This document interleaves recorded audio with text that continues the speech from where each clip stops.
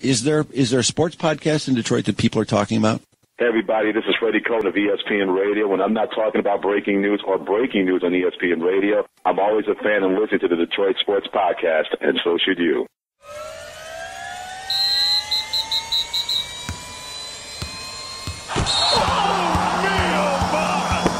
This is the Detroit Sports Podcast Network.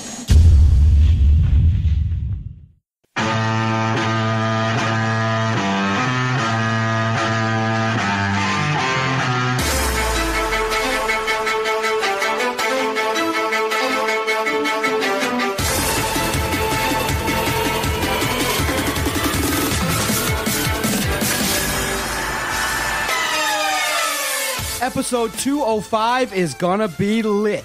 I guarantee it. Welcome to another episode of Doc and Jock. Joining me, my cousin Adam Strozinski. I am the Doc, John Macaroon. Impromptu debate we're gonna have right now. I got a feeling this might pop off right here, right now in episode 205. You're so on fleek already. I'm on fleek. I'm ready to go. What does that even mean? Bro, how can you not be a fan of Floyd Money Mayweather? You're sitting here telling me you hate him. Totally wrong. I hate him. Why do you hate him? I hate him. I can't stand him. I feel okay. So if you were to take all your worst qualities, all of your worst qualities, right? You take your arrogance, you take your cocksuredness for not doing a whole lot. You're a dick. You take everything that is bad about you, right? And believe me, I love you. I say this comes from a very loving place. But if you take everything that is horrible about you, right? All the disdain I have for these certain characteristics that you have, and then multiply them by 15, you still can't reach Floyd Money Mayweather's level. You just can't. You absolutely can't. Wait, and here's the thing. You're an MMA fan. You're like the biggest MMA guy I know. What are you talking about?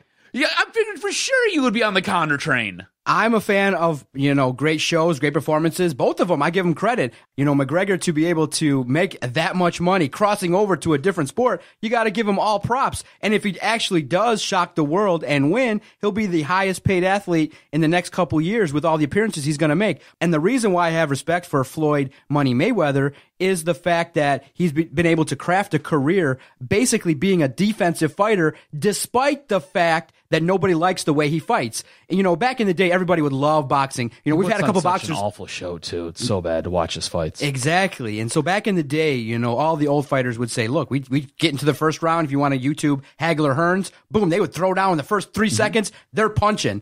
But Floyd Money Mayweather, he looked at the landscape and said, look, I want to have a long-ass career. And how do you draw $75 million per fight or more?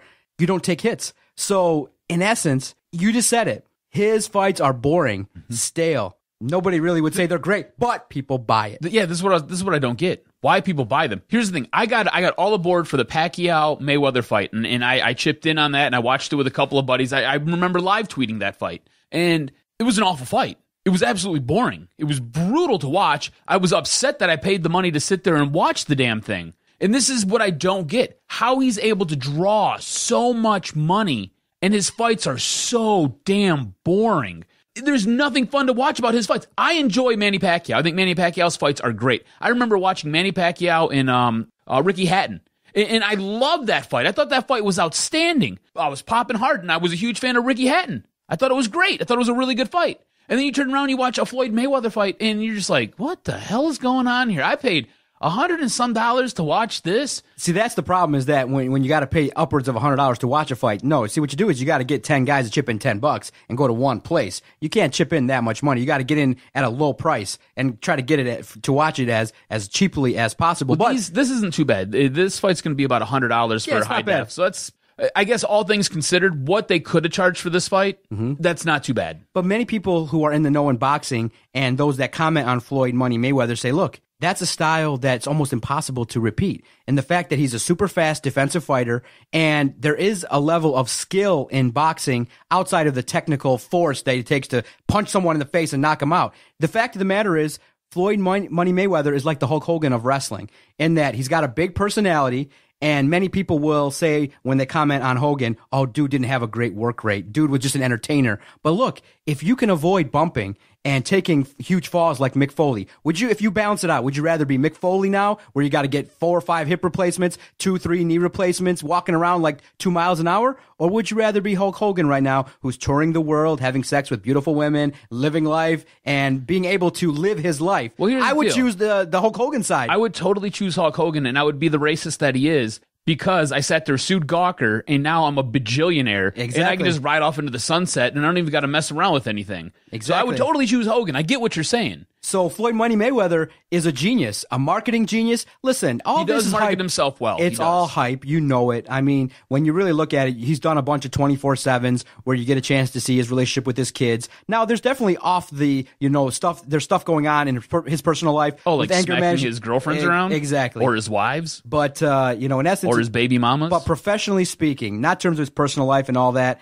professionally speaking, the man can box, and he's perfected the art of defensive boxing to the point where, he's taken a couple of years off, can still come back and draw $100 million. But the question is, though, many people are starting to kind of nitpick is, did he bastardize the sport for basically taking money to fight a guy that's not even a boxer? And we had a boxer in here talking about the fact that by rule, a champion is not supposed to fight anybody outside of the top 10 by boxing standards. So why does Conor McGregor get to jump in front of all the number 1 contender, there's no 2, title on the 3? line. Floyd Mayweather, I think, is a champion. I don't know if the title's not on the line. But there's no title on the line. Right, so but this is like an exhibition. But do you get upset that Floyd Money Mayweather potentially is taking this fight just for the cash? Did he bastardize No, because the sport? that's how he's fought. That's what his MO's been for his last 15 fights, and probably more than that. I mean, this is what the guy is. He's a money-hungry, grubbing son of a SOB. You know what I'm saying? It's just what he is.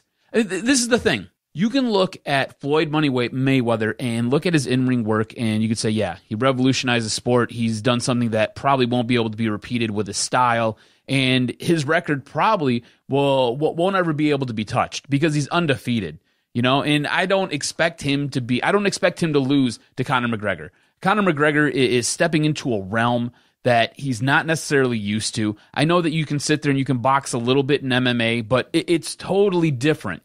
That sport is completely different than what he's about to sit there and encounter. And I know he's going through all the training, and I understand that he boxed before he got into MMA, this, that, and the other thing. If he was a really good boxer, he wouldn't be in MMA right now. So there's a reason why he's doing MMA. It's because he wasn't a good boxer. He sets all these things up for the money. And personally, he's a piece of POS, man. Honestly, I'm trying not to swear here. He is a piece of trash. You know what I'm saying? Look, he's got money that he owes to the IRS. He's got money that he owes to baby mamas. And the guy sits there and all he does is he flaunts how much money he has. So wouldn't someone say what are you doing? Take care of your business, bro. Wouldn't someone say that you're being a hypocrite then? If you're going to chip in and pay $100 to watch him, you're contributing to the pie that he's going to collect and flaunt at the next fight if he has one.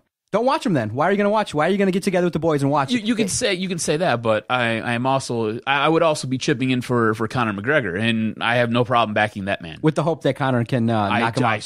I hope Conor comes through on his. I think you're wrong. I think Conor said he's going to knock him out in 4 rounds. I hope so. I think it's going to go all 12, and it's going to go to the judges. It'll be a good fight. In the first couple rounds, Floyd's going to duck, and what's going to happen. Basically, what everyone's going to watch is, if Conor McGregor can hit Floyd, what's going to happen? And Floyd's going to duck, jab, and try his best to outbox Conor McGregor. And I think, based upon what everybody's been telling me, Thomas Hitman Hearns told us, everybody that's a boxing fan has said, look, this is going to be an outmatched situation. Mm-hmm. It's not even going to be that entertaining. But Dana White's a spectacle, though. But yep, Dana White's making the rounds, and he said, look, when 2 people fight, if Conor McGregor tags Floyd, there's a chance he goes down. He's been out of the ring for 2 years. He's 41. Your jaw's not like it used to be. There's an opportunity. So that's what people are going to see. So if you have an opportunity to see it for like $15 or less, I think it's worth it to see it. But I have great respect for Floyd Money Mayweather in that, he's cashing checks for $100 million. He's revolutionized the sport of boxing, and he is the draw right now in terms of when you want to get your name over, you call out Floyd Mayweather, you get in the ring with him. Basically, he is the sport right now in terms of marketing, in terms of, look at right now. Conor McGregor and him are doing a world tour. They're going to go all around. I know, it's so weird. It is weird. They're going to go around 4-city tour for a press conference. But what's going to happen is, look what he did at the first stop. And in Los Angeles, pulls out a check for $100 million. And if you follow him on Twitter or on Instagram or other various social media outlets, dude can gamble, and he puts up his tickets and what he gambles on and things like that. So he flaunts his wealth, and many people are turned off by it. But for me, I think it's a little bit appealing, and I have great respect for him. So I think you're a little bit wrong in terms of, really falling into the hype of what he puts out there. And I can understand it, but that's not Floyd Mayweather. That's his, basically wrestling persona is the money team. That's his persona. And basically, he's the biggest heel, and you're against it. But I respect the fact that you're getting you're reacting to it. I think that he draws a reaction, good or bad. See, he's a heel. I think you're wrong. I think you're trying to differentiate what he is in the ring and what he is in real life. That's not him. Dude, in real life, he's a piece of shit. We've already covered this. He smacks his girlfriends around, right? He's kind of a dick to his kids. Him and his old man didn't even like him. It took forever for his old man to come back and have to deal with his ass. On top of all that, he just runs his mouth nonstop about a whole bunch of BS. The guy is a piece of trash. Like, if he was here, I'd tell him to his face. And then he could try to sit there and hit me as he's backing up, because that's how he fights. Honestly. And look, the way this fight's going to go down, if Conor McGregor, and we could probably talk about this as this fight gets closer, if Conor McGregor can sit there and not outpunch himself, not get punch drunk, where he's just sitting there swinging so hard he's winded and he tires himself out in the first couple rounds, if he has a chance to where he can sit there and connect with Floyd's face, that's the draw. It's probably going to be a short fight. Yeah. Because I don't know if Floyd, look, I get it. He's been in the ring with a ton of other guys who can hit really hard. But the way Conor swings, it's absolutely nuts. I mean, there was a sports science on it, and this dude just crushes people's grills. Look, Floyd's a piece of trash in real life. I respect what he's done in the ring. And look, you don't become 49-0 by just taking shortcuts, right? You had to put the work in. You've done it. The guy stays in phenomenal shape. He stays in great shape. But I can't sit there and I can't pry the two away like you can. I think he's a piece of trash. That's where I stand with it. No doubt about it. It's going to be great to see. This hype train is going to keep moving all throughout the summer. August 26th is going to be a great night. I think it has the potential to be a huge night for either MMA or the boxing world, but the money that's going to be thrown around is outstanding. It's enormous, ginormous, and the hype, this is what boxing is really kind of come to right now. It's about hype, and it's about drawing viewers, and this fight will probably shatter all kinds of records. I'm going to watch it. You're going to watch it. Well, and this is the thing. You know what sucks? I think I have a wedding that night. I won't be able to watch it. Oh, brother. I was making plans, and then I had to sit there and look on the refrigerator, and I was like, damn it. This is bad. Yeah, it is, Adam. It's really bad. Man. Okay, we'll see how this goes. Maybe there'll be a way to kind of get out of this, weasel out of it. I don't know. Maybe I can get something on my phone. I don't know. I have to figure something out because I really want to see this fight. I'm hoping that the groom sits there and wheels a TV in and pays for the damn thing. I hope so. I got to talk to him. I don't know. We'll see what happens. All right. We haven't talked a lot about college football. Some news was made in the last 7 days, so we're definitely going to address some comments made by ESPN's Phil Steele, and then we're going to play a round of the Doctors in Session, and we'll finish this podcast off, episode 205 live, with the DocNJock Pro-Wrestling Report. But before we get into, Phil Steele and his comments regarding Michigan and Michigan State and who's on the hot seat, who's underrated, overrated, what stinks is, Phil Steele was on this podcast. And when I saw some of the news that was made, I'm like, oh, okay, he's making the rounds. No, unbeknownst to me that, Phil Steele's now with ESPN, and I'm like, okay, let's just go call him up. He's been on here before. And then I got the corporate email, and I'm like, come on. Maybe you could help fill me in a little bit. I just don't understand the policy that an ESPN, network would have in terms of when you sign a new talent. And I guess Phil Steele's now new or exclusive with ESPN. Fine. All credit to Phil Steele. That's what you do. You hype yourself up. You do your publications in the hope that maybe a bigger company will sign you. But for a company like ESPN to then in every contract make them sign where Phil Steele can't go on a podcast like ours. He can only go on ESPN affiliates and ESPN affiliate websites. And the guy that's his handler was super cool and really nice, and he's always gotten back to me, unlike others who we email and they just ignore us. But I just find it so retarded, and as a policy just to say that, look, now you have a certain segment of the population that follows us, and they don't get a chance to hear Phil Steele on our airwaves. And it's only 10 minutes talking about, hey, tell me what you think about some of those comments you made about Michigan. I think it's a bogus, absolutely retarded policy, and these guys got to sign it. And the way the handler made it seem like he's kind of like, well, we're still kind of going over the contract and looking at it. It's kind of new to us. But he definitely was aware that Phil Steele had to decline our invitation to come on this podcast. And he's been on before, and it's just a stupid policy. One that if I was a talent, I'd say, no, take it out. I want to go on every show. I want to be able to go on wherever I want. Why are you going to restrict me? Because every single time I go somewhere, I'm going to have them introduce me as ESPN's Phil Steele.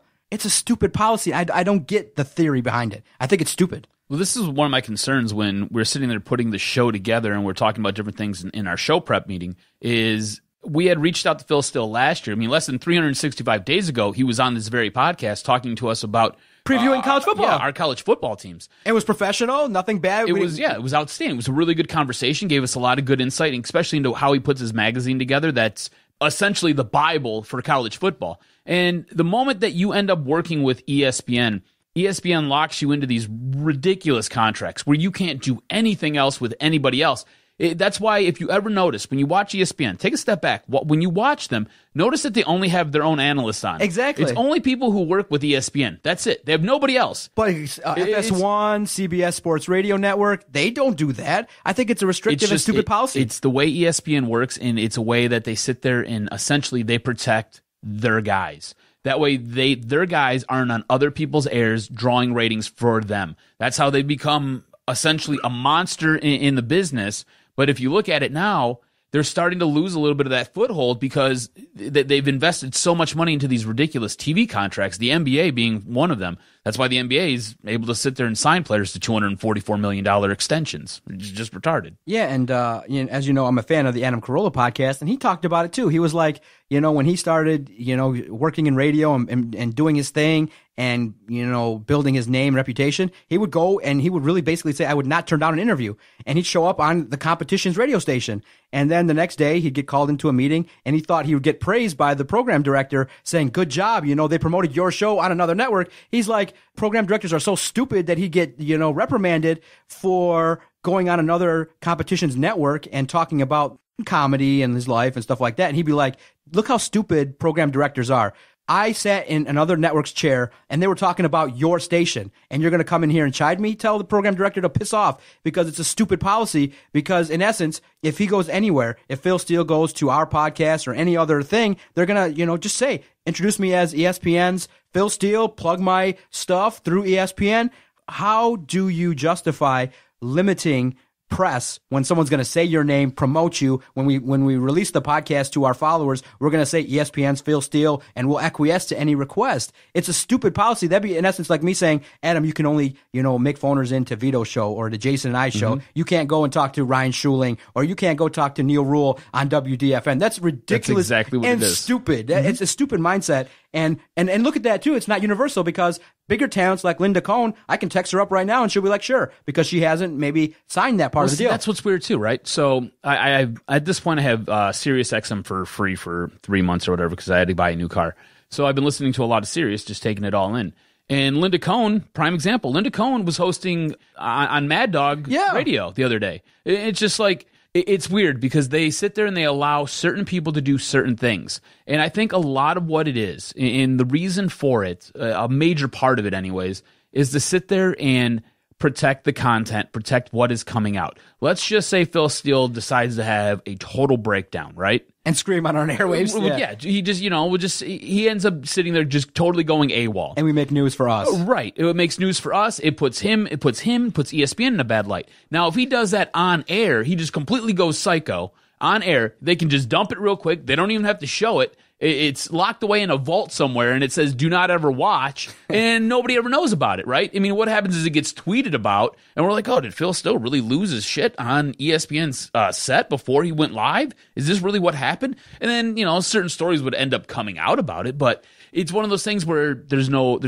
evidence, no proof. Do you know what I'm saying? It's a way to control the message. That's all it is. And it just sucks because, when you've spoken to a guy and he's made news by what he said in the last week, you love to go right to the source. Yeah. Instead, you and I are just going to speculate about it. But we'll definitely speculate about it in the best way possible because I'm excited for what he said. Because first topic, I'm excited, is Phil Steele came out and he had his overrated, underrated list. And right there, smack dab, that made news and everybody was looking at it. Michigan, overrated. And I was like, I totally agree with that. I didn't even have to read anything else.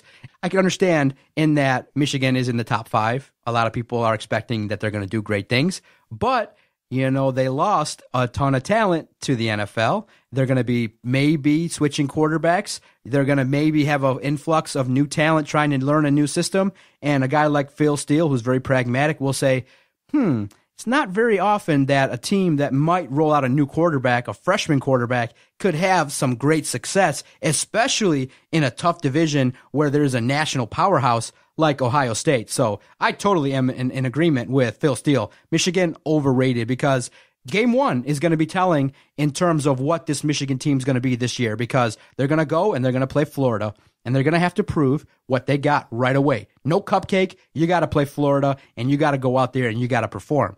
Many people will hype up Michigan because of the hype train, because of the respect that they have for Jim Harbaugh. But when you're pragmatic about it and you're not a fan of Michigan, you can step back. You can say there are question marks because of the turnover, because of the fact that, you might be rolling out a new quarterback. You got to see how it's going to look. And to just throw out blanket statements like, hey, Michigan's going to be in the top 5 is in essence showing the utmost respect for Jim Harbaugh. And it might be unfounded. Yeah, I was a little bit put off when I found out that Michigan sat there and was able to make it. In certain rankings, they're ranked in the top 5. I thought that was a little bit presumptuous, and it didn't necessarily seem to make sense. And for a lot of the reason that Phil Steele goes on to give, citing there's a lot of turnover on the offensive and defensive line. You've got a quarterback who in big games wasn't really able to prove it. You've got wide receivers on this team that are basically going to be brand new. If you look at last year, Wilton Speight was bailed out by a all-pro tight end, 2 wide receivers that had speed for days and could get down the field and basically beat any coverage that they were putting up against. You didn't really have a good running game. That was always in flux and always in question. Hopefully going into this season, they get that figured out. But you also had huge playmakers on defense. You had guys who could sit there and either get to the quarterback or could sit there, deflect the ball, or force a turnover. And look, you don't have a Jordan Lewis. You don't have a Jabril Peppers. You don't have a Taco Charlton. You don't have these guys on this team going into this year right now because they're all in the NFL. The Michigan Wolverines lost 10 guys to the NFL last year. That's a lot of guys to replace. And I think Jim Harbaugh did a good job sitting there incorporating other talent last season to sit there and get them coached up. He knew what was going to happen. He knew that he had to sit there and he had to end up working guys in because he knew a lot of these guys weren't going to be here this season. But all that being said, that's a mighty tough road to hoe, especially with this schedule. Like you said, you got to sit there, you got to take on Florida. From there, you're taking on Cincinnati. Air Force is no cupcake. They run a really weird offense that can sit there and put up points. And then on top of that, you sit there, you fast forward through the season, and they've got to go on the road to Maryland, on the road to Wisconsin, and then they bring in Ohio State. And that's how you end your season. That's brutal. And usually by the time you get to November, you've got guys who are injured, guys who are out, guys who can't even play anymore because they're just too banged up. So yeah, I think they might be a little bit overrated. I think them being ranked 5 in the country right now, that's a little bit presumptuous. Make no bones about it. I think Michigan's going to have a solid effort this year. I think they're going to be a pretty good team. But I think going into the season, yeah, I think Phil Steele's right on. Michigan might be just a little bit overrated because you've got too many question marks on both sides of the ball. On top of that, you've got one of the toughest schedules in all of college football. So in looking at that roster, is there a player that you've targeted maybe that you say, okay, he can have a breakout year? Is it the quarterback? Is it one of the running backs? Is there a player that you feel has to take a massive step forward for Michigan to take the next step and maybe get out of the notion of just being the third best team in the division? Well, I think to start the season, a lot it's going to sit there and weigh heavy on Wilton Speight. He's got to come out and he's got to be able to perform. He's got to take that next step to go forward. Is he the starter game 1, you think? I think so. I don't know. I don't believe any of these other quarterbacks have really done enough to unseat him. On top of, you got to realize this is Wilton Speight's now 3rd season in this offense. He's probably the most well-versed at it. He's going to be the one who can sit there and really, you can open the playbook up and you can do much more with him.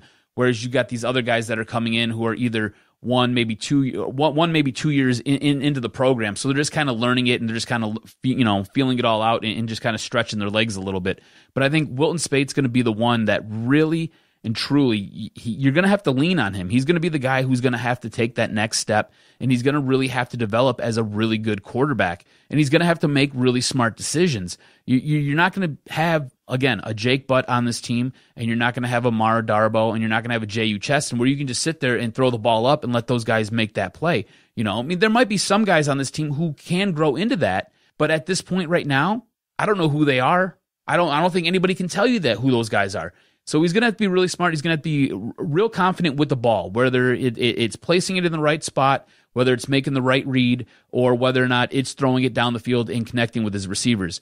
I also think that you can sit there and you can expect a lot from a guy like Chris Evans. Chris Evans, this is what I was talking about when hopefully that running back situation gets figured out. In flashes last season, Chris Evans was outstanding. He was a speedster. He was elusive. He could sit there and squirt through a hole between the tackles, and then he could turn something that looked like it was going to be nothing and turn that into a 5, 10, 15-yard gain. So the rumor around the mill is he sat there, he's put on some muscle, he's filled out a little bit more, and if he can sit there and do that and not lose any of that speed, not lose any of that elusiveness, that's going to bode very well for Michigan. On top of it, this will now be his second year in the offense with the program, so he knows a little bit more of what to expect, and I think you can expect him to possibly be that lead back. He could be that tailback who's going to be able to sit there and help you get up and down the field, and you're not going to have to sit there and worry about these busted running plays that we've seen a lot of from Michigan from the last 2 seasons. Last year, Jake Butt won the Mackey Award as the nation's best tight end, and every year they do a watch list. And who's on it already this year? His replacement, Tyrone Wheatley Jr. And that's a name you want to kind of keep an eye on because he's going to be tapped and he's going to be utilized potentially in that offense because of the fact that, hey, tight ends are a safety valve for a quarterback. Let's just say you do go with a younger quarterback not named Wilton Spate, and you say, okay, now you got a guy that can be a safety valve, and he's already on the watch list as a name that potentially you got to watch out for as a guy that can contribute to this offense outside of the receivers and outside of running backs. So look out for Tyrone Wheatley Jr. I agree. There's got to be a lot of players that have to step up, but I agree that many people are giving Michigan respect because of the fact that they have Jim Harbaugh. And the fact is that he's setting up, and I don't know if it's been implemented yet, but basically a system where we don't really need to talk about the players. It's just Jim Harbaugh's there, he's got his system, and he's going to plug and play each piece on offense, defense. I still think it's a little bit early to, classify it as a system just yet. He has to have a big win. He's got to go out there and prove and really get over the hump and beating Ohio State a little bit more, continuing to play well versus rival opponents. Shoot, I don't think fans, and I think you'll probably attest to this too, I don't think fans are really going to be cool with 10-3 every single year. They want now, with Jim Harbaugh, they want the mantle. They want the trophy. For those that are talented like Jim Harbaugh, comes great big expectations. And I think this is one of the years where he might have big expectations and he might fall flat on his face with a team like this. But I still do believe he'll have his supporters, but it's growing. The dissent is growing in that many people are starting to say, look, are we going to win the big games? Are we going to, ever get to the point where we can start competing with Ohio State? Michigan has to take that next step at some point, and maybe next season, not this one, will be the year where no matter what happens, Jim Harbaugh is going to be held with his feet to the fire regarding what's going on with that program, because it's a national program. And when you are coming out in the preseason and you're ranked number 5 and you lost all that talent, there's a great amount of expectations on the Michigan side. And I'm going to be interested to see how they tackle all that pressure on their shoulders. It's going to be fun to watch them. You totally took the words out of my mouth. I don't think it's this year. I think it's next year where the seat starts to get much, much warmer. I expect them to sit there and challenge this year, and I think the fan base expects them to sit there and be in the playoff conversation, if not in the playoff hunt, all season long. And I think if you don't meet those expectations, it's going to be very disappointing. And like I said, I think the heat gets turned up. Speaking of another name, on MSU side now, L.J. Scott. L.J. Scott was named to the Maxwell Award watch list, which is basically given out to, it's not the Heisman, it's that second tier. It's the guys who are right behind the Heisman Trophy winner. So does L.J. Scott have to be the offensive leader on this MSU team going forward to have success? Because it's been a very tumultuous season, and you've got basically a brand new quarterback who's going to be taking the mantle here. You've got an offense that looks like it's in flux and it looks like it should possibly be changing. Not really sure what's going to happen this season. And on top of that, they've lost pieces too. So they've now have to rebound. Is L.J. Scott, does he have to be the captain of this offense? Him or Lewerke? Okay, it's very nice to talk about Michigan State football outside of all the nastiness and all the outside off the field nonsense and things like that, but you can't dismiss it. What is going to be the impact of all the off the field drama, dismissing a talented wide receiver in Corley Jr., dismissing talented football players left and right, and it makes it really challenging in that some of your draft classes have been kind of shot down because of behavioral issues. And now many people are watching the program not to really see what's going on the field. They're going to be watching to make sure that, hey, look, Mark Dantonio, recruiting staff? Are you bringing in guys that are going to be character guys? Because if there are 2, 3, 4 more violations and more headlines regarding nonsense, it's going to be really tough for Mark Dantonio to survive. In terms of the offense, I really like the fact that Lewerke kind of came on in his stints. Unfortunately, the season was cut short. But L.J. Scott is a very talented running back, but I do believe Madre London's going to have an opportunity to do some things. The thing with Michigan State and what everybody that watches and everybody that kind of peeks into the program is saying is like, look, the offense is stale. The defense is established through Mark Dantonio and the efforts that they've built through their program, but the play calls are basically very predictable. You don't have a lot of excitement in terms of the offense. Mark Dantonio, after a 3-9 season, many people would have said, look, shake it up. Why do you have co-directors of your offense and co-directors of your defense? And why is everybody that's your boy getting a job that maybe they're not even good enough to do? And as State fans, we're all skeptical because when you go 3-9, that's a lot of, holes in your program, which would indicate that you got to make some changes. But Dantonio didn't do it.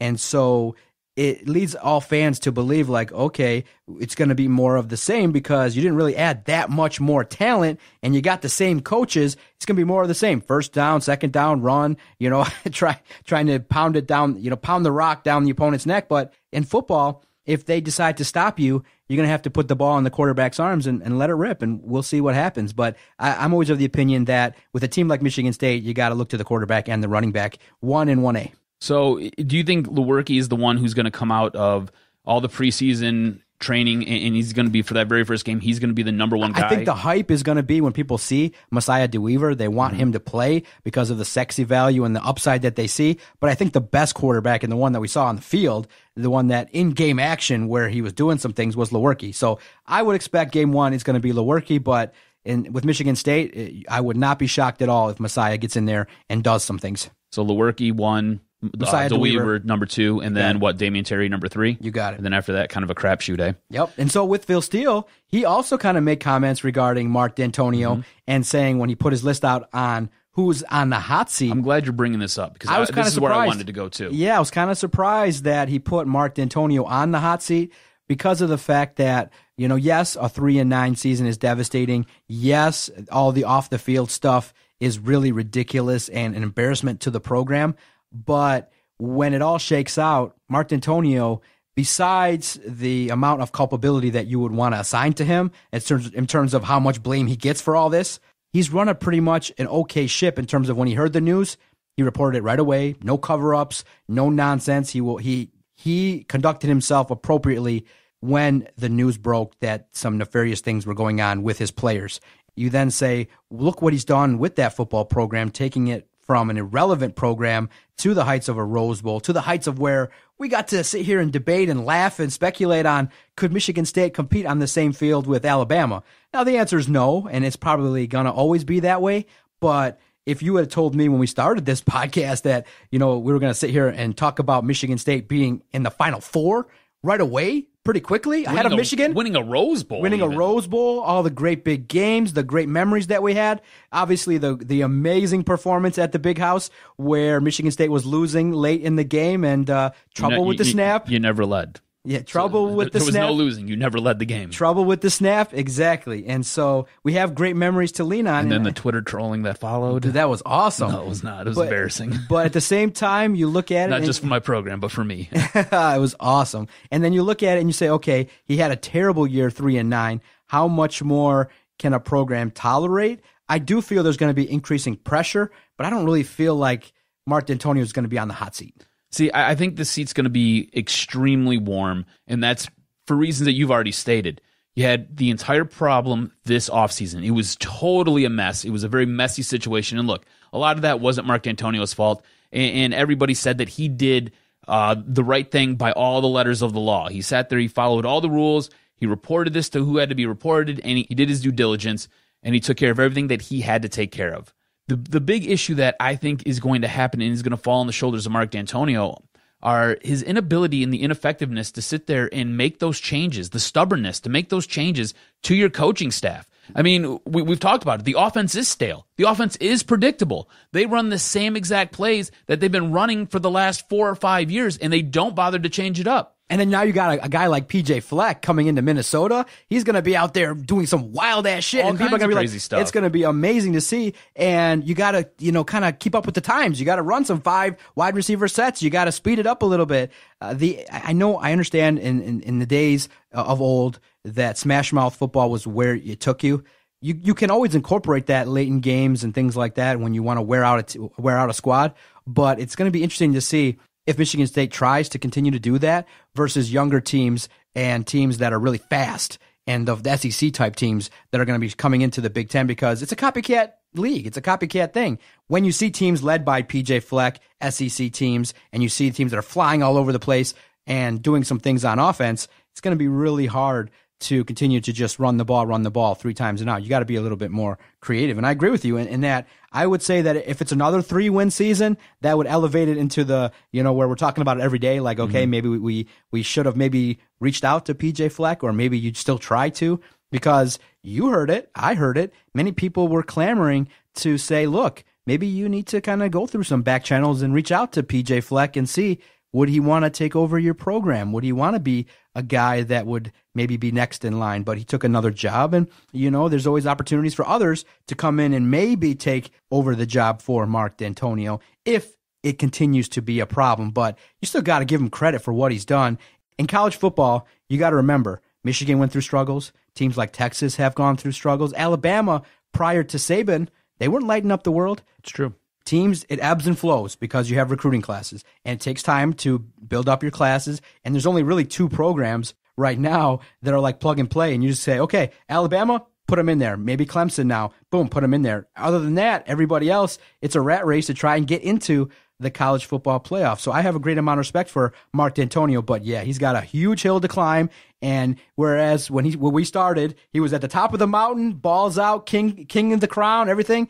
These last couple of years have put him way back down in the totem pole. He's back now as an intern pauper, trying to work his way back up the mountain to the top. Do you think Michigan State's going to sit there and rule the day that they didn't go out after a guy like a PJ Fleck, or possibly look to make a change with Mark Dantonio? Do you think it's going to come back and bite him in the butt? See, I really believe that a guy like Mark Dantonio, he's done it before. So the program's like, look, it's an aberration. We went through some things. There were some holes. Maybe we got high in our britches. And when you pick a quarterback that doesn't do well to replace a great quarterback, then you have an issue. Okay, you got to remember, Cook was a great quarterback. I think he covered up a lot of the flaws with that offense. NFL caliber. And then you go to a Conor, and he sucks. And unfortunately, when you have a dip that bad from an NFL caliber quarterback to a guy that you think could have been somebody to carry the torch, it goes to show you how important the quarterback play is. And when it's bad, it went bad quick. And unfortunately, that's what happened. But I do think that, the names that are kind of, next up in line have an opportunity to do some things. But if Lewerke stinks and Messiah DeWeaver shits the bed and he's not the next, you got to remember, Michigan State's had a plethora of great quarterbacks, 3-4 in a row that have been productive. If you get 2 or 3 in a row that are not productive, that leads to your job getting axed. What is that? Three in a row that have made it to the NFL and have produced Brian Hoyer, Kirk Cousins, and Connor Cook? If I had told you that the person that everyone's waiting to set the quarterback market is Kirk Cousins, you would have said, get the hell out of here. Yeah, I would have told you, go fly a kite. Exactly. It's amazing what he's done in Washington, especially with that organization and how putrid they've been for years. But that's another story for a different day. So some odds came out as well for college football, and Michigan is ranked number 2 in the Big Ten, while Michigan State is ranked number 7 with 25-1 odds, while Michigan's holding 4-1 odds. Do you think that's fair or foul? I think it's fair. I think most people going into the season really believe it's Ohio State and Michigan. And so I think overall the odds are pretty much fair in terms of where they got Michigan and where they got Michigan State. Ohio State's the class of the Big Ten. Many people will always look to them in terms of the fact that you got young talent. You got Urban Meyer, who many people believe is the head of the class in terms of coaching in the Big Ten. And with Michigan State, it's basically a wait-and-see approach. And everybody's going to be watching to see how do they rebound after a tumultuous season. And their schedule is not easy either, but it's a little bit easier than Michigan's. And so I do believe that Michigan State, if you were to ask me who has a chance to outkick their coverage, I would say Michigan State. Yeah, I think so too. I think going into this season, because look, at this point, the only thing Michigan can do is really beat Ohio State, which is a must. They're going to have to sit there, take care of business against Michigan State. You've got to start winning these rivalry games. Also, I think if you can sit there, you can go and you can beat Florida and tackle Florida. I think at that point, it helps elevate you. But Michigan's basically right there knocking on the door. They just got to sit there and knock the bully off the mountain, and that's Ohio State. So they don't have as much room to go. Whereas Michigan State, look, going into the season, they're by these odds, they're ranked 7th in the Big Ten. So it wouldn't surprise me if they sat there and were able to climb up to 5 or 4, because look, Mark Dantonio is a very good coach. He's a very good coach. He's got a pedigree of getting this program, especially when it's at its lowest, back up the mountain and sitting there competing with the very best in this league. So it wouldn't surprise me at all if Michigan State was sitting there and they gave both Michigan and Ohio State a run for their money this year, as well as a team like a Wisconsin or a Penn State. It wouldn't blow my mind at all, just because you've got a coach that's already in place. He's got his system, and we can sit there and we can beat up his system as much as we want, especially on the offensive side of the ball. But he knows what he's doing, and he knows what he has with the players that he has there right now, and he's going to put them in the best position to win. It's the other coaches that I think most of us question and most of us have a problem with. How excited are you, man? College football, NFL football, basically 6 to 8 weeks away. I know many people are calling this the dead zone, but I'm super excited. It's coming, man. It's coming quick. We'll be talking about Michigan State, the Lions, rather quickly, man. It's coming. I was going to say, this is probably one of the first years in all the years that we've been doing this where this, like you said, the dead zone, that Major League offseason or that Major League All-Star break. I know they call it that, but if you're a sports fan, there's stuff to talk about. There is. And like this seriously, this week was so easy to put show prep together. It was just one of those things to just sit down, we just, and we're all done. 4 minutes tops. Yeah. It was just plug it in. I mean, it basically show prep was done as fast as we could finish typing. Yeah. It was so simple. No, man, I was saying like when people say, oh, this is the dead zone, you're talking about Calvin and contracts. I'm like, yeah, that's what sports is. It's like when you go out, you don't say what time of the year it is. You say, hey, let's talk about sports. Let's talk about some of the players and who we want, who we don't want, sell, trade, who's at the top, who's where. There's always things to talk about in sports. And that's why we're crazy enough to do this, is that even if it is slow, there's things to talk about in terms of the future, the past. You can debate things like, look, we didn't have Floyd Mayweather on the show sheet, but you said you hated him. And I said, oh, Jesus Christ, I think he's great. Boom, we talk about it. That's what sports talk is.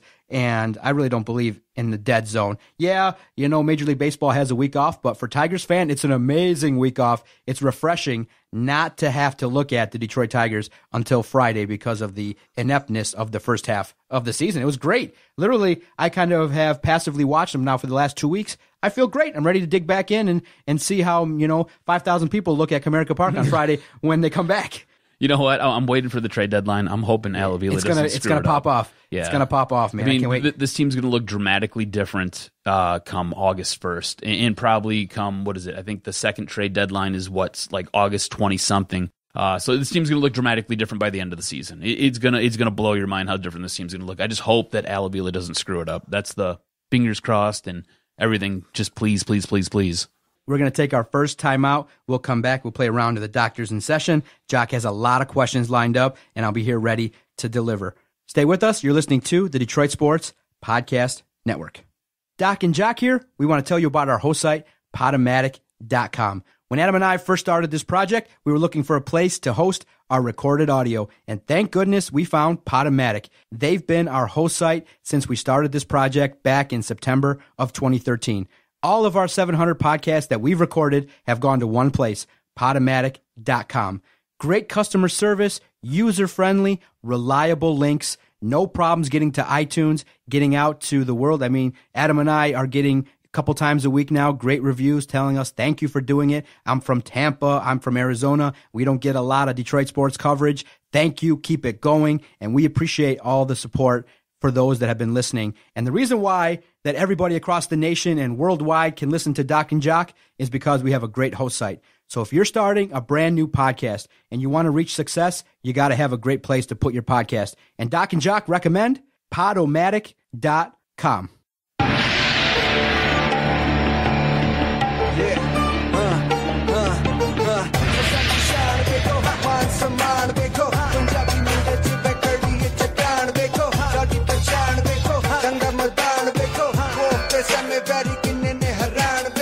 Doc and Jock, episode 205 rolls along.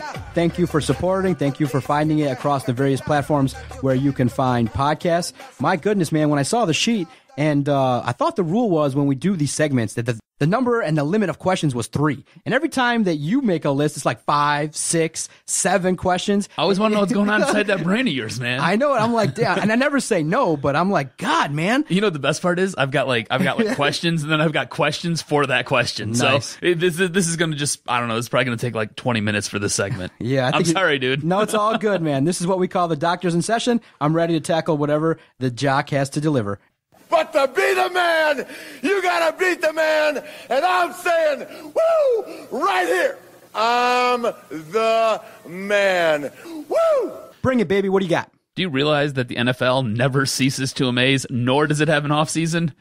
Recently, Calvin Johnson was out in Italy for the Italian Super Bowl, and he's made some media coverage. I'm not sure if you're aware. So I'm going to read you some quotes, and I really want to get your thoughts on all of this. All right, so Calvin Johnson was asked by the Italian media if he ever thought about changing his team. His quote, I thought about it, Johnson said via the Detroit News. Just like in basketball, guys, they create these super teams. But it's not quite like that in football where I had the freedom to just go. I was stuck in my contract with Detroit, and they told me they would not release my contract, so I would have to come back to them. I didn't see the chance for them to win a Super Bowl at the time, and for the work I was putting in, it wasn't worth my time to keep on beating my head against the wall, and I'm not going anywhere. It's the definition of insanity, Johnson added, laughing.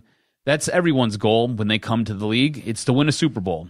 Johnson said that's his ultimate goal. I wanted to win it, and like I said, I just didn't see the opportunity with the Lions. He continued to go on and talk about how Marshawn Lynch is in a perfect situation out there in Oakland. He sat there, took some time off, was able to sit there, go play in Oakland now, and it just they have a legit shot to now win a Super Bowl, and that was something that I think he was longing for as well. So Go Lions! Yeah! That's right, Jarvie. So what are your thoughts on this, man? Listen, when the news broke, you and I talked about it, and we said the same thing. Obviously, when you retire early, when you have an opportunity to make $1 million check every single year, obviously football is a tough sport. It's a grind, but we all knew this. I'm not mad. I'm not offended because of the fact that you would never expect Calvin Johnson, Barry Sanders to come out and bash your employer, because guess what happens when you bash your employer? Guess what happens if you're an NFL athlete and you want to take a stand and sit down for the national anthem? You might not get another job. So you look at it and you say, okay, Calvin Johnson now was asked the question, hey, do you want to come back? And what's going on with your situation with the Lions? It's a combination of him being pissed off that he had to give up money, and the fact of the matter is, playing for the Lions is never going to be easy because you're going to have weird losses. You got to battle the referees. You got to battle the definite curse that's going on with them. And so I'm not mad at all. It's obvious that that's what happened. You're not going to bash your employer while you're playing. You didn't have a chance to leave. You could say he could have signed another contract. He could listen. If you're offered $100 million from your team and the other team offers you 80, you might bite the bullet and say, okay, you know what? I'm going to take the extra $20 million and try to deal with it. But after the fact, when you're away from it all and you get a chance to reflect, you say, you know what? I didn't get a chance to win. Playing for the Lions sucked. It's not news. It's nothing that nobody with a brain would not think was the reason why he stepped away from his career, basically with a couple years left to go. No problem with Calvin Johnson. I think most fans agree with him. Here's the deal. All right, and this is what bothers me about the entire thing. He sat there and he ended up signing like a 7-year extension with, I think it was like a year or 2 left on his contract. If he was that upset with everything, he didn't have to sign that extension. That was back in 2012. Money talks, bro. He could have said money talks.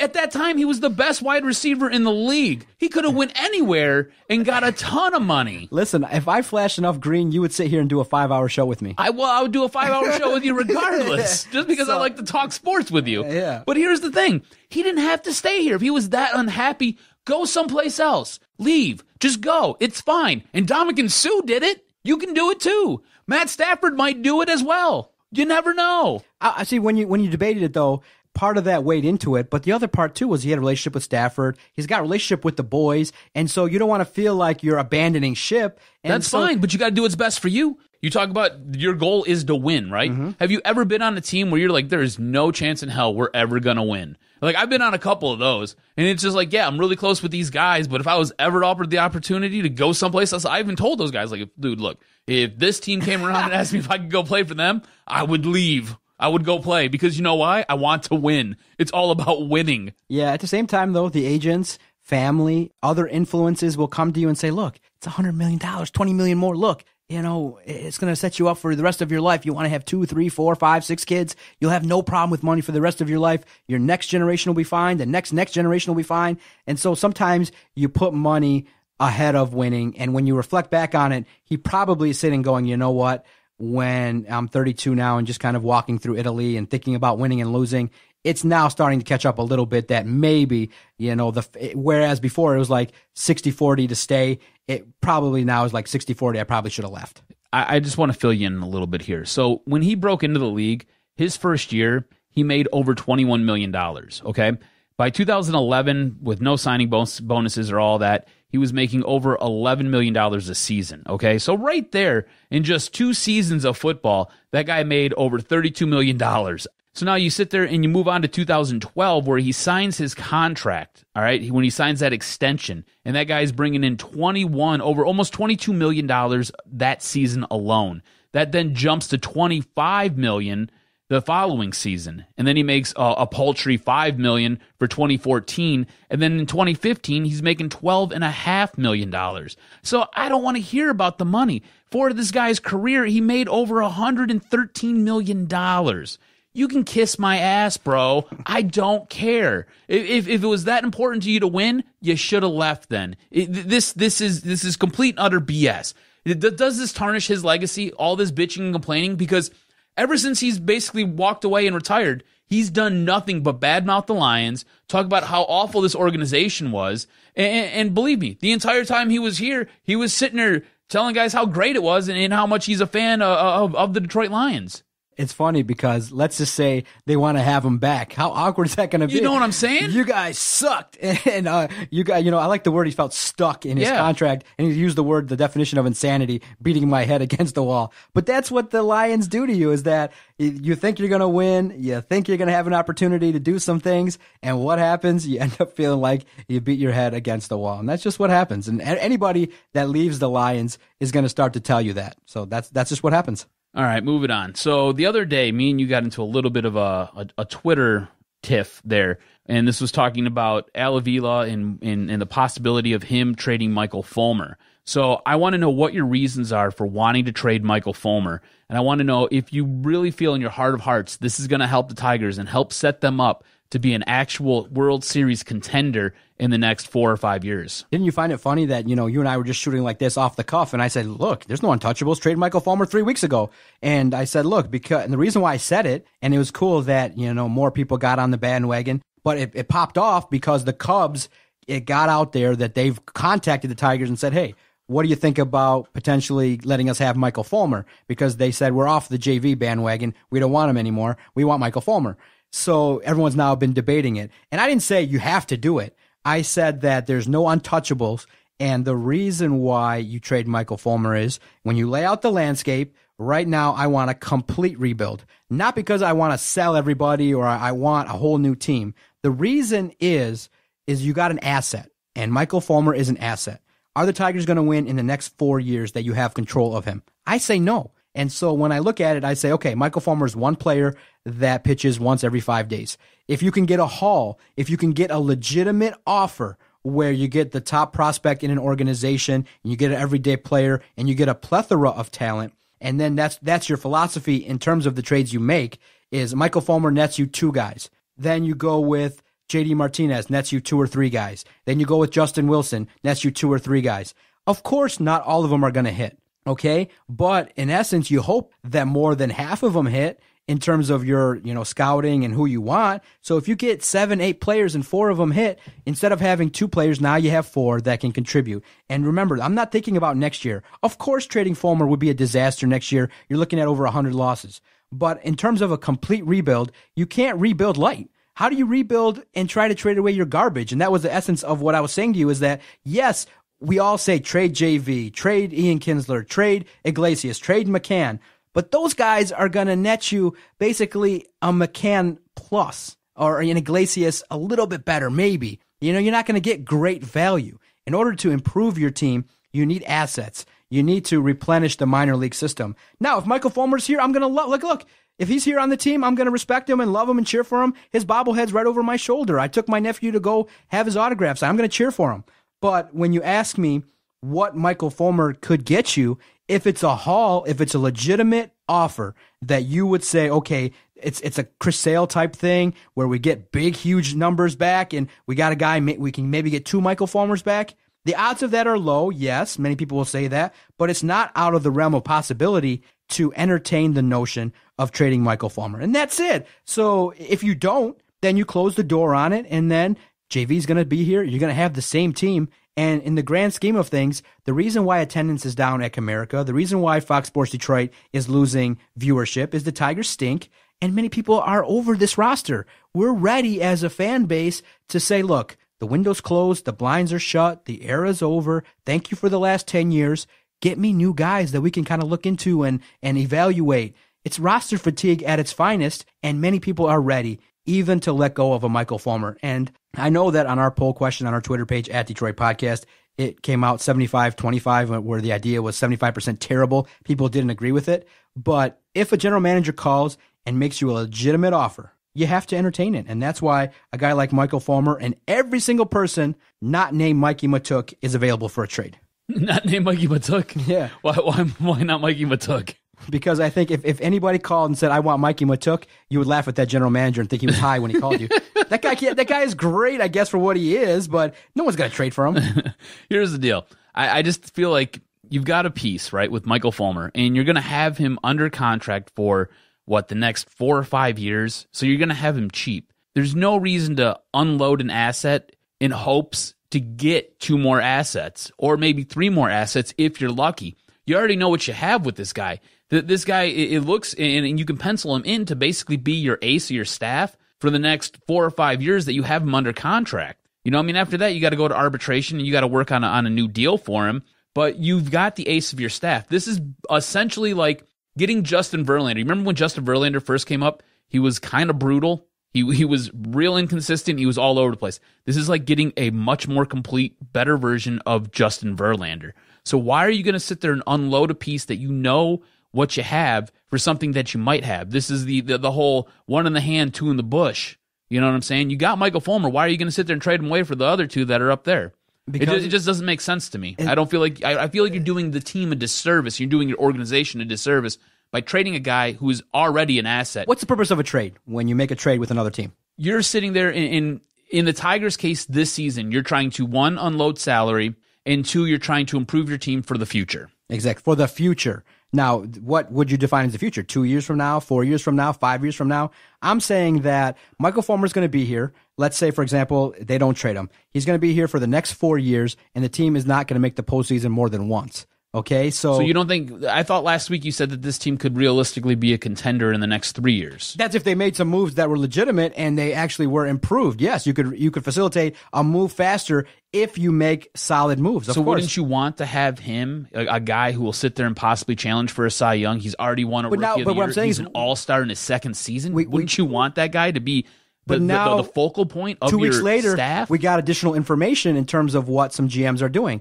So we said trade JV, trade Victor Martinez, trade Miguel, but it's kind of starting to sprinkle out that those kind of trades might be incredibly super tough to do with you not taking a big, huge chunk. So it looks like I would sit there and eat a chunk of all those contracts if I had to. I'm starting to feel like by the trade deadline, JV might still be here, and the only pieces that you're going to probably trade are probably going to be Justin Wilson and JD Martinez, and that's it.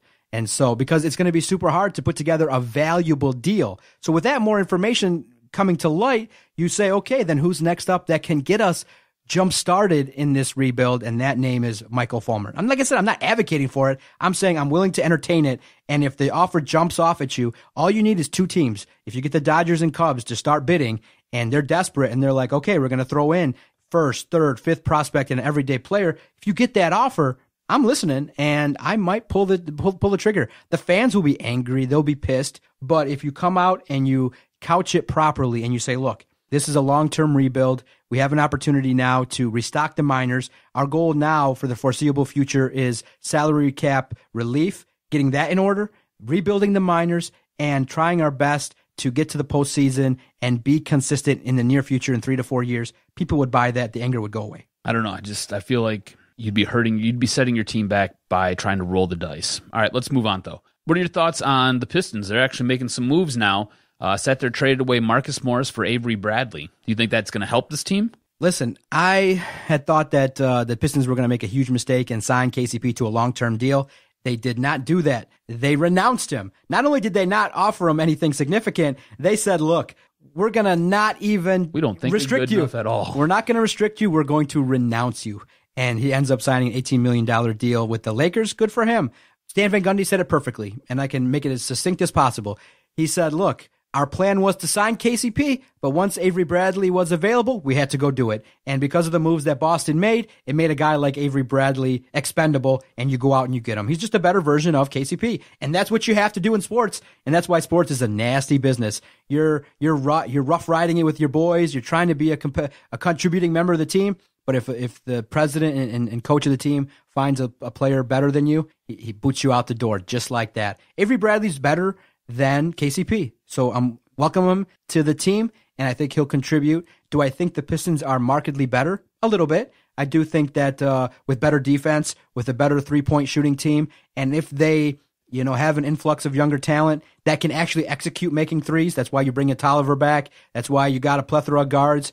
Stan Van wants guys to make threes. So he's damn near going to have a team that shoots 50 of them per game, and let's see if they make them. And because if they don't, if this is a team that stinks, I really do believe that there's an opportunity for the Pistons to blow this up and start over. So Bradley's going to be a free agent next year. So you trade Marcus Morris, you let KCP go, and there's a good possibility that you're not able to sign Bradley. So looking back on it, would that trade then be a total bust? Would you have hurt this team and this organization going forward if that's the case? No, because if you tie your money to KCP for 5 years and $150 million, now you're locked in. You got to ride it out with them. I really honestly believe that Stan Van realized, okay, this makeup maybe is not good. I got to redo it again and get the guys that I really need to execute. And that's what you always got to do. You always got to look to improve the team. And you can't, predict the future. Maybe Avery Bradley does a wonderful job and he really loves the city of Detroit and becomes a contributing member of society and he loves it here. And maybe he'll sign a long-term deal.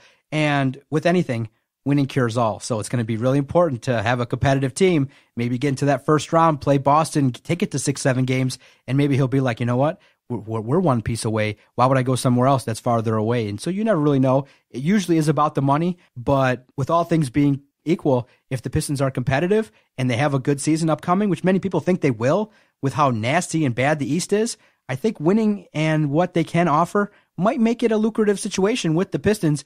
He's going to realize if the Pistons play better and it's a little bit more fun, playing for Stan Van's not all that bad. It can be fun, but it all comes down to winning. You got to win.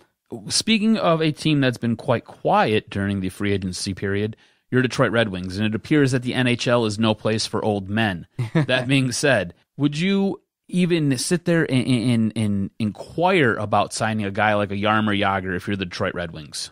Isn't it shocking what his level of contribution has been in his mid-40s to the NHL? It's unbelievable. Dude, last year for Florida, he was their fourth best point getter. He had 46 points. He had 16 goals, 30 assists. I'm not sure where that puts him in comparison to the Red Wings. What's funny is that roster, but as you asked that question, I'm thinking to myself, I wonder if Kenny Holland has a dartboard and he's got Tatar and Jaromir Jagr and he's debating which guy should I re-sign? I had Tatar. He scored 25, 21, 29 goals for us. I got this Jagr though. He's experienced. He's a veteran, and he's sitting there debating it and going, man, I can. I don't have to pay Thomas Tatar $6 million. I could pay Jagr maybe 2, 3, and he'll come here and do the job. Maybe he's debating that, but. That would be funny if he was. Yeah. He would it surprise you if he was? No, that's why this is so ludicrous to think about that it came out of my mouth. But they might do it because of the salary cap. It's ludicrous how they're treating Thomas Tatar, but Jaromir Jagr is an experienced veteran. You make a call, but do I think he's going to end up being on the Red Wings? No. If he is, I expect him to get off to a hot start, score a couple goals in the first 2 games, and then he'll be out 2-3 weeks with a groin injury, with the flu, and nicks and bruises. He'll play 40 games. He'll get 20 points and probably get an extension.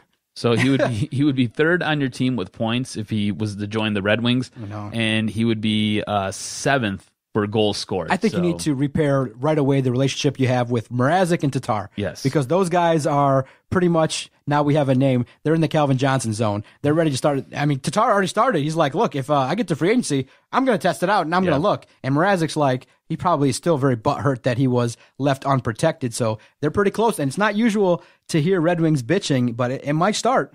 Losing sucks. And when you start losing, people are going to start chirping. This entire team's been a complete disaster for such a long time. No doubt about it. Hey, man, you did a great job. That's all I got for you today. I think that's enough. That was a bunch of questions. No doubt about it. You did a good job. We'll take our final timeout, regroup here, and to finish off this very fine podcast, we will talk about the week that was in professional wrestling in the DocNJock Pro-Wrestling Report. Stay with us. You've been listening to all these fine podcasts on DetroitSportsPodcast.com. We greatly appreciate your support, and we appreciate those sponsors, supporters that have been with us early on in our project, and those that are new signing up with us. To support our network, all we ask is go check out DetroitSportsPodcast.com. It's where you can go click through the Amazon banner. You can buy tickets to all sporting events, listen to the daily podcast that we put out here, and enjoy the entertaining quality that we put out daily. Check out DetroitSportsPodcast.com. Support those that support us. Click through the sponsor banners, and we appreciate those that have been with us, supporting us. And that's what allows us to continue to do these podcasts each and every day, not take vacations, adding new sponsors, adding new programs. We got daily programming, and we think we're one of the finer podcast networks in Detroit. And all we ask is that you support us by visiting our website, DetroitSportsPodcast.com.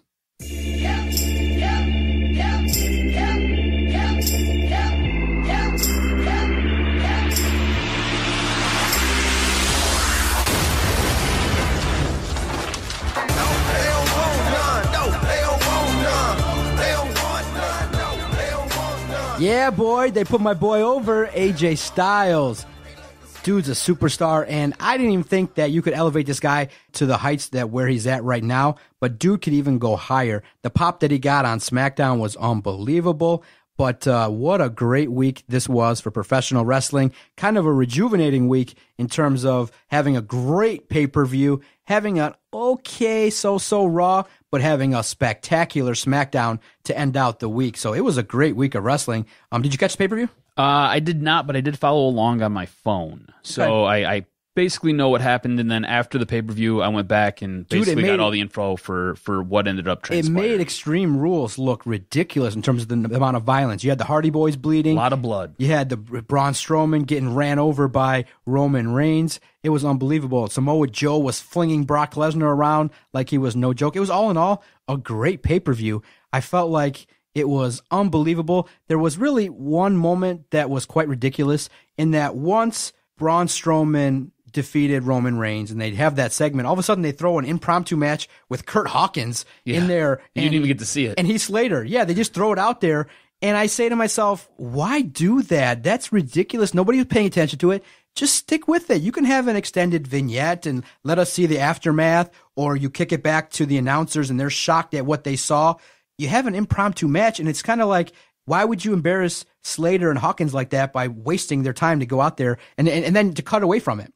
So other than that little wrinkle, Great Balls of Fire, if you haven't seen it, 5-star pay-per-view, great matches galore. I thought the match of the pay-per-view was the Hardy Boys and Cesaro and Sheamus. They tore the house down, a lot of chemistry, a lot of back and forth. Probably one of the feuds of the year in terms of going back and forth, all the singles matches, the way the programming has shaped up.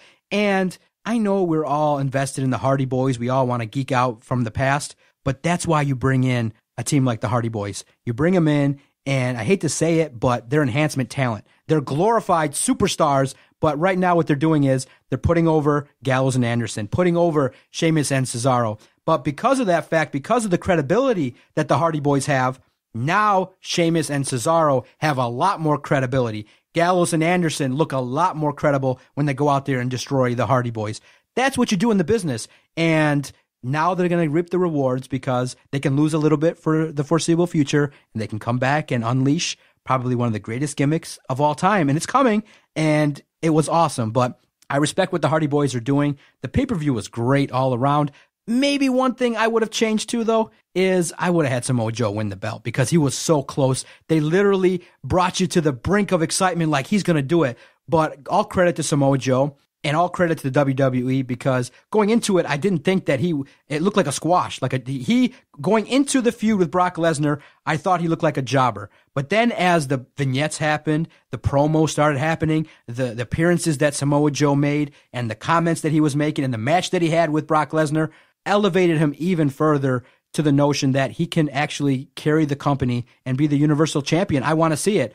I thought that he was impressive. I would have put the belt on him. I thought he earned it. Do you feel like that match was rushed? Because it was only like a 6-minute match. It was just kind of, let's go. I'm going to hit you with my move, and then that's it. And look, Lesnar finished Joe off with one F5. And that's a move that multiple superstars have kicked out of at different points. So it just kind of feels like it just kind of was flat, and it doesn't feel like you can sit there and go anywhere. Like it feels like this is now a one-and-done program. And I really feel like this is something that you could have really stretched out. You could have got this thing to SummerSlam, and you probably could have got another match out of it. See, the way I look at it is two ways. We all want to elevate Samoa Joe. WWE wants to continue to elevate Brock Lesnar. I'm so tired of Lesnar, though. I'm not. I think that you can. The reason why he was never there. But the reason why SummerSlam and WrestleManias and Survivor Series are heightened is you got to remember too. We see these guys and we follow along in terms of all their dark matches, all their matches on television.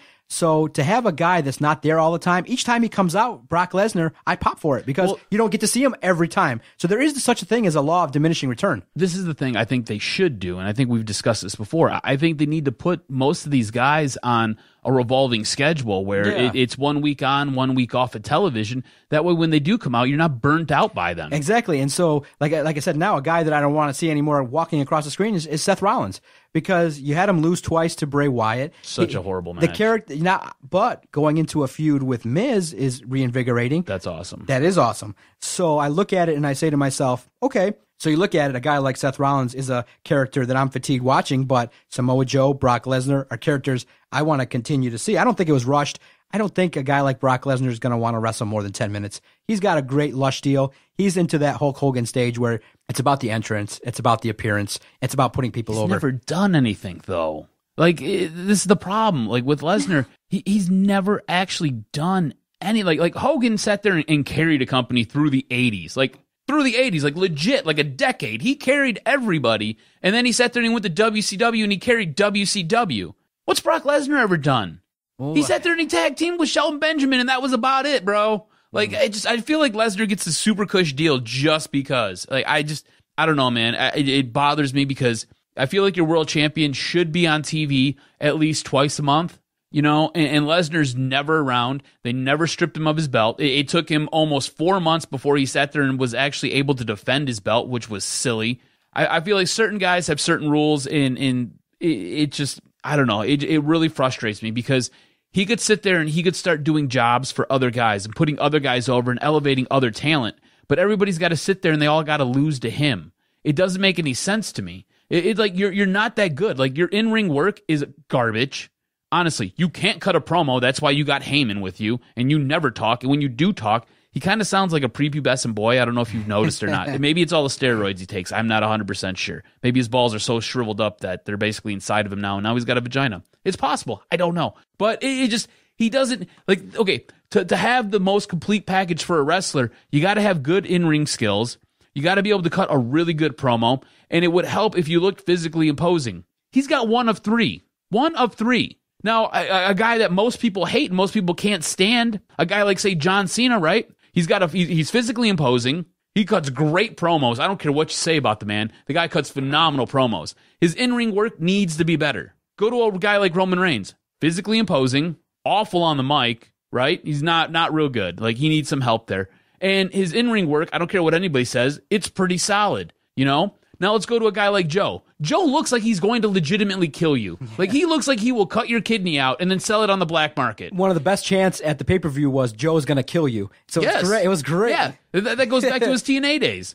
And then you sit there, you look at his mic skills. When they sat there and it was Roman Reigns, Brock Lesnar, and Samoa Joe all standing around in the ring on Monday night, Joe was the best. Joe brought you in and made you feel like it was so real. Like, he legitimately hates Brock Lesnar. He hates Brock Lesnar more than me. And he's willing to sit there and slap the taste out of Roman Reigns' mouth, which everybody in that arena wanted. He is so awesome on the mic. He does such a great job. And his in-ring work, I know you don't like his punches, but his in-ring work is better than probably 75% of the guys on the roster right now. He's ready to take the next should step. be Yep. your guy who's your champion. He should be the guy who's carrying your belt and carrying your company. Now we go over to Raw, and two of the biggest storylines were the possible Shield reunion and the semi-broken Hardy Boys with that great promo. But it was so awesome. I was geeking out in my seat. Everybody is excited about the potential gimmick of the broken Hardy Boys and Brother Nero and broken Matt Hardy. That's cool. It's going to be nice to see how they interpret it. The Shield reunion, I'm not really cool with, but if it facilitates a Miz Seth Rollins type situation in a feud, I'll take it. But I could avoid Dean Ambrose coming out and talking to the Miz. I mean, they're doing it each and every week. Well, that's I'm the over most it. tired bit there is. They got to stop it, right? It's absolutely brutal. And so that's what makes Raw a little bit stale, a little bit. I really like the fact that Brock Lesnar is going to be at SummerSlam. He's coming out a little bit more in this summer months, but He's like a bear, and he's finally woke up from his hibernation. The two biggest things coming out of Raw was that there's potentially going to be a surprise or a swerve regarding Kurt Angle, and who texted Kurt Angle? Who texted Kurt? Is it going to be a potential former rival, from TNA in the Impact days? Or is it going to be somebody, from the Authority? Is it going to be Vince McMahon? Is it going to be a female? Who was texting Kurt Angle? And what was he talking about when he said, I can't let this get out? So that was really cool. And then like I said, the promos that they had. I'm not really fond of potentially seeing Roman Reigns versus Brock Lesnar at SummerSlam. Nobody wants to see that. So I hope they do it again where it's Samoa Joe. It'll make it for a hot summer. What if it was a fatal 4-way where you sat there, you incorporated Braun Strowman, all four? Roman Reigns, you had Lesnar, and you had Joe. They might do that, but I'm not a fan of fatal 4-ways. I'm not a huge fan of them either, but let me tell you why you do this, okay? Because it's obvious that Lesnar can't wrestle any more than 7-8 minutes, right. Okay? So it saves him. Okay, so he can do his couple moves here and there, and he can just go hang out in a corner or just lay on the mat, whatever he's got to do. He could pull a Chris Jericho from WrestleMania where he just laid on the outside for what seemed like hours on end. You've got Roman Reigns, you got Braun Strowman, and you got Samoa Joe. All these guys can wrestle. They all got pretty solid in-ring work. Joe can basically carry all the promos for all of these hacks, and it'll be outstanding. It'll be awesome. What ends up happening is you can put it on Joe if you want. You could put it on Reigns. You could put it on Strowman if you really wanted to. All right, you just can't let Lesnar win again. So it doesn't make Lesnar look weak if he loses. To multiple guys, yep. He can get pinned. Somebody else can get pinned, and yep. he can lose his belt, and it doesn't make him look weak. Yep. On top of it, anybody who loses in this match doesn't come out any worse for wear because you're going against 3 other guys. Yep. And whoever wins it gets elevated that much more because you're in there with 4 legitimate badasses. There's the 4 of you, and you're all bad MFers who nobody really wants to meet in a dark alley. So I think that would probably be the best case scenario, and you can get the belt off Lesnar, get it on Reigns if you want, you can get it on Joe if you want, you can even put it on Strowman, and I'm cool with that. I want to talk to you about the Kurt Angle thing. 2 theories that have been kind of going around the internet, and I want to get your take on them. So he was talking on the phone, he told somebody he loved him. There's all this, that, and the other with this speculation of who it might be. You brought up Dixie Carter when I came into the studio today. You said, hey, do you think it could be Dixie Carter? And I said, I like that idea. I think it's possible because he spent a ton of time in TNA, and he was really close with Dixie Carter. And where's Raw next week? Exactly. Nashville. Exactly. And, her home. And she was on his 24/7 special or whatever it was on WWE Network. So they're doing some things with her now. And they're not afraid because TNA no longer exists. It's now Global Force Wrestling. They're not afraid to mention TNA. So I think that's a possibility. The other possibility that I like, and this sets up for what might take place at WrestleMania, is that's Stephanie on the phone. Yeah. Do you remember years ago when we had a Kurt Angle and we had a Stephanie love triangle going on? Triple H totally killed the whole thing. Like, he killed it in the creative meetings. Like, he was like, we're not doing that, and that's because that was his girl, and he didn't want to do it. So he totally crushed it. So this went on for, I think, like 2, maybe 3 weeks. It didn't go on for very long. And it totally just kind of got pushed to the backside. And it just kind of went there and just kind of died. And now this is a way to bring up that old storyline. And what happens is Chad Gable is his illegitimate son. So now you've got Gable, or you got Jordan, or you got Jordan and Gable, and now you've got Angle. And you got your 3 Olympic champions, right? And you can sit there and he can be their mentor, and he can start wrestling because he wants to wrestle again. Mm-hmm. This then sets up for Triple H to come into the picture, and that's what they've been speculating at WrestleMania. Triple H, Kurt Angle at WrestleMania, and you get that feud going because Triple H is now pissed off that Angle had a kid with Stephanie. Do you know what I'm saying? Yeah. You see how this works? Yeah, that's very It's super intriguing. convoluted, right? Super convoluted. I think what they're probably going to do, it might be Stephanie McMahon, but what would be more shocking if it was Dixie Carter? Oh, it'd be totally shocking if it was Dixie Carter. Yeah, it would bring some shockwaves to see the former TNA, because that's what, and I don't know if that's where they're at right now, but the more legitimate and more, a version of that, it would be Stephanie McMahon, and that's how you launch the feud of Triple H versus Kurt Angle if you want to get him back into the ring. So it's one of those things where it was very cool to see. It is intriguing. It makes Monday, again, a must-see program, but they just got to deliver better. It's, again, they're hampered by 3 hours, and they're hampered by having to use the cruiserweights because it stinks. You have to do longer promos and while they tape up the ring and all that nonsense, and you're limiting time from the women who really, really, really need it. Yeah, I don't understand why you don't separate those two entities. Put all the women on one brand, put all the cruiserweights on another, and let the cruiserweights be the pre-show for SmackDown. Because it'll give the people who get there early a show to watch. The Crow will be much more juiced and much more live. By the time you hit that third hour, man, honestly, I have to watch whatever happens that third hour. I got to watch it on DVR because I got to go to bed. I got to wake up at 5 in the morning. No doubt about it. And SmackDown was a great show. You had AJ Styles win the United States title at a house show, which you got to do from time to time because that's what it keeps people coming to say, wow, potentially speaking, a title could change hands, not on television. It's been about 5 years since it happened. So for a guy to go do it at Madison Square Garden, no better athlete than AJ Styles. It was great. It kicked off a great segment.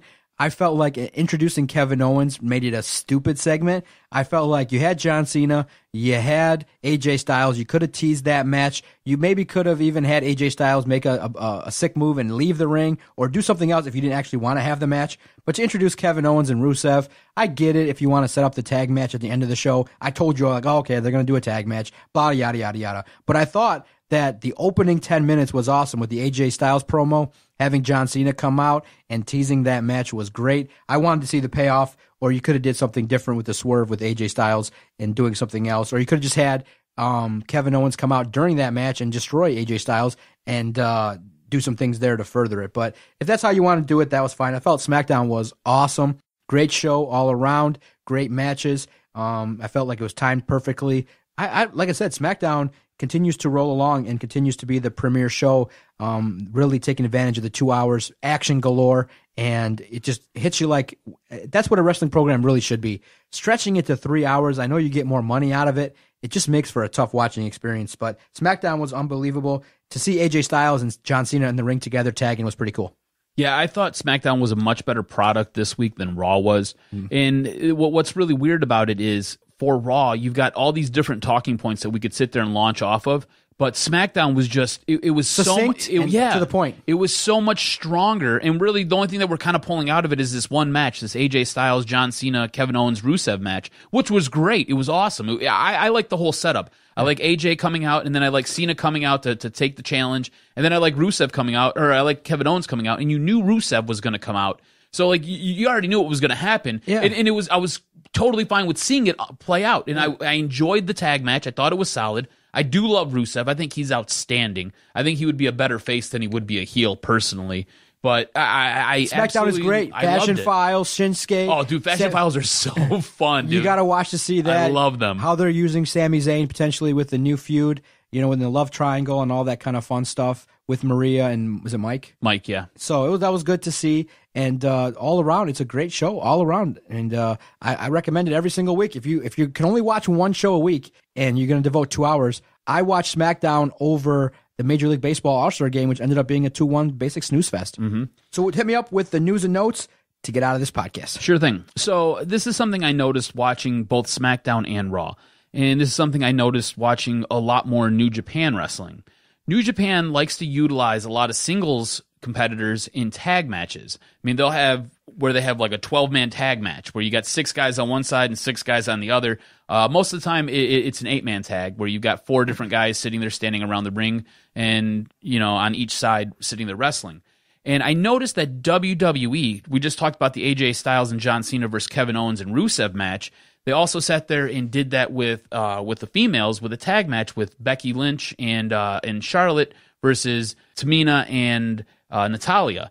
So it seems like they're doing more of these singles competitors wrestling in tag matches. And I was wondering if you like that. Like, I think it's something great that New Japan does, because what it does is it's the ability to sit there and infuse more talent on your program while not taking up more time. And it helps the wrestlers, too, because they're not the focus of attention, and you can extend their careers a little bit by being in a tag match so that, you can rest a little bit more. You're not going 20 minutes straight up. So I like the idea. I think they've been doing it quite a bit. I think that the amount of time that singles wrestlers perform in tag matches is appropriate, and they've been using it for quite a bit of time now, and it's good because then you could also do the other way in reverse, where you have like the Hardy Boys take on Sheamus and Cesaro. You mix and match and have singles matches with some of those guys to highlight some of their skills. So I really think that if there was going to be an area of improvement, is the tag teams need like a sentinel moment. Like, they're doing great skits, they're doing okay, but you don't have that like John Cena moment where he comes out and you're popping. They're there.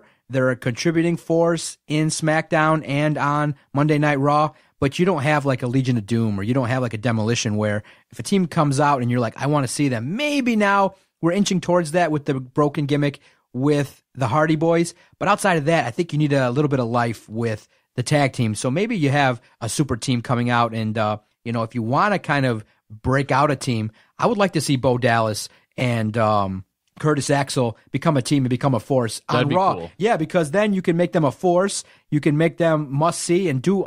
Don't make them jobbers. Don't make them jobbers. No, let them win. Make them must-see on some level, maybe giving them a hot female valet or something where a little bit more juice. And they're doing okay. It's not bad. It's just something where it's just a little bit stale in terms of what they're doing with the tag division. But I think they're doing it, in terms of how they're utilizing tag teams and tag team wrestling, just fine.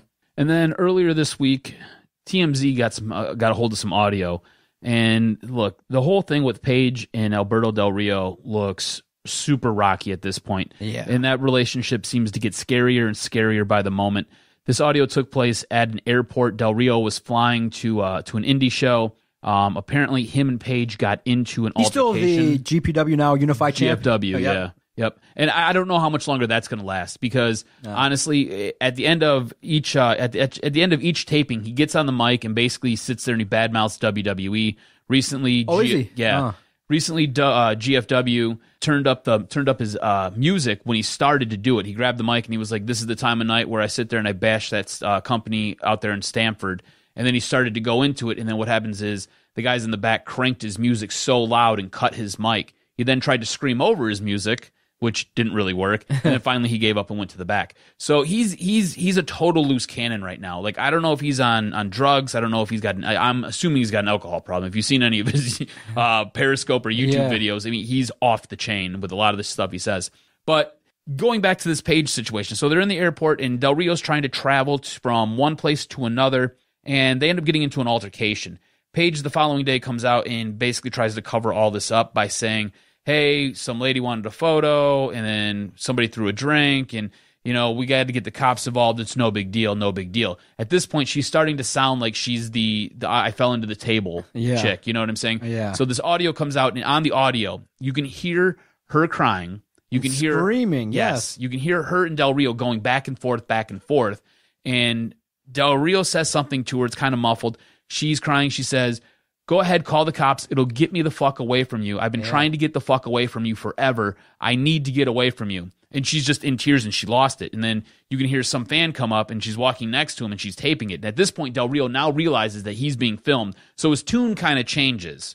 And the lady's like, you shouldn't go out. You should go after her. You shouldn't go after her, something like that. And what ends up happening is she's like, I'm a huge fan, which was totally stupid. Yeah. But it puts Del Rio in a real bad light right now. It seems like this is a very abusive, controlling relationship. Paige needs to get out. Her brothers come out and spoke out on social media about it, saying that Del Rio is extremely controlling and that he doesn't sit there and allow her the freedoms that she should have. And it just seems like there's a lot of smoke. And when there's a lot of smoke, there's usually fire. It's a toxic relationship, and the way you look at it, it's two dramatic people. Alberto Del Rio is dramatic, and Paige is dramatic, and two people like that can't be in a relationship because no matter what, the way they resolve their problems is through anger, is through fighting and yelling. And when you can't control yourself to not fight in public, I mean, damn, you guys are professional wrestlers. You represent companies, and these are not companies that are like low end. These are companies now that are trying to invest millions in you that could give you endorsements and promote you and let you build on your restaurants and all that kind of stuff. So if they can't get over it, it's a toxic relationship. But it just also seems like Paige is putting herself in a lot of situations where there's drama involved, and you just tell yourself, look, she's got to grow up. She's got to get herself right. She's got to maybe take some time to herself and work on these things. But it's a shame because you got talented individuals and you're making a fool of yourself.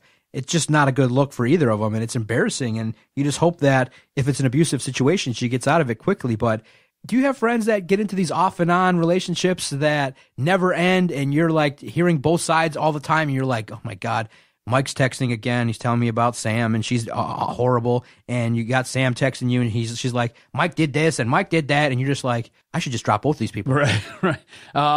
Not so much now, but I did. That's crazy. Yeah, right? you just look at me, and you're like, what are you doing? Yeah. Like, why? Yeah, Why? it's, like, it's a totally toxic who wants relationship. all that drama in your life? Get the hell out. Get the hell out. Yeah. And then you always end up fearing like, giving the standard advice is going to make you look bad when they get back together and you ripped on both of them. Yep. You're like, oh shoot, maybe I shouldn't have said that about that person, or maybe I shouldn't have said that about Mike. I'm like, oh man. So the best advice you give is when your friends bitch about their significant other, just be like, sorry, bro, support you. Good luck with that. That's all you got to say is good luck with that. And that'll get you out of some trouble. But yeah, it's a bad look. It's one of those looks where you hate to see it, but it's one of those situations where sometimes you do fear, like a person like Paige might end up, dying very young because of addiction problems or getting into abusive type stuff or being at the wrong place at the wrong time. Dramatic stuff, it usually ends up pretty bad. So you hope for the better, but you would hope that she focuses her attention on getting back in the ring. That's where her love is. That's where she makes her name. That's where she should be. Like at this point, I'm really surprised WWE hasn't cut all ties with her, because the things that Del Rio says just about the company, about Triple H, about Vince, it's just about everything. It's just really uncalled for. And then at times she's super embarrassed, and like she's trying to cover his mouth, like don't say this, don't talk like that. I mean, that's still her employer. Yeah. And I maybe the only reason she's not getting let go is because she is out on injury, or perhaps it's because The Rock is doing that film with her or about her and her family. I don't know. It's really surprising that this has continued to go on. And I think it's even more surprising that she still puts herself in this situation, or she's involved in this relationship. I mean, at some point, you just got to do what's best for you. You got to get out. You can't keep going back and going for more and more and more and just, again, keep falling into the table, falling into the doorknob. And there have been times where she has bruises on her body, and people have questioned her about it. And she comes up with lame excuses all the time. So starting to put 2 and 2 together here, coming up with 4, Del Rio, much like Money Mayweather, total POS. Just saying. You like how I correlated the whole program, bro? I wrapped it up in a nutshell. You see that? That was good. I'm getting good at this stuff. Good stuff. Great podcast. Enjoyed the time. Thanks for everybody finding us across the various podcast platforms. Continue to support us and the other shows by visiting DetroitSportsPodcast.com, subscribing on iTunes, leaving great reviews, getting more and more of those. We greatly appreciate the 5-star reviews. For the Jock, Adam Strozinski, I am the Doc, John Macaroon. See everybody next week. We look forward to it. Please, Al Avila, don't screw up the trade deadline. Please don't screw up the trade deadline. This was locker room talk. Second dick. Sorry, Detroit. Didn't quite work out. And all I can say is Detroit Sports Podcast scores. I hear voices in my head. They counsel me. They understand. They talk to me.